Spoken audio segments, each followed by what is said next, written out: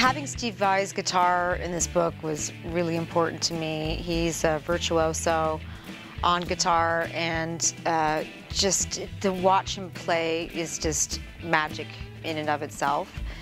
He's a true master, and I was real happy. I got to pull up to his house here in LA and pulled my gear out and went in, and I asked for his #1 guitar, and they brought out Evo.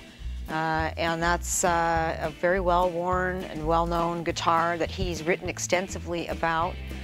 It's really a very personal guitar to him that he's been through thick and thin with, and it shows it. And yet it's still in very good condition. I read that he was going to retire it perhaps sometime soon, and I haven't seen him play for a while, so I'm not sure if he's still bringing that out on live shows. So it's very cool that it's in this book.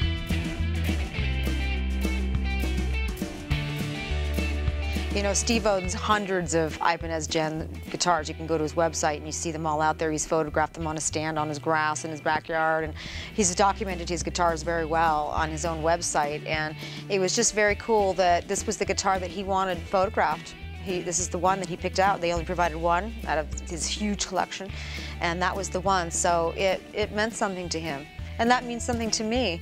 And I hope that the images pay justice to evoke that deep connection that he had and has with that guitar, Evo. He had a bunch of family were there. One of his children were there hanging out while I was doing the shoot in his living room. And when I left, I noticed there were all these jars of honey. And so I inquired about it, and I guess he makes honey.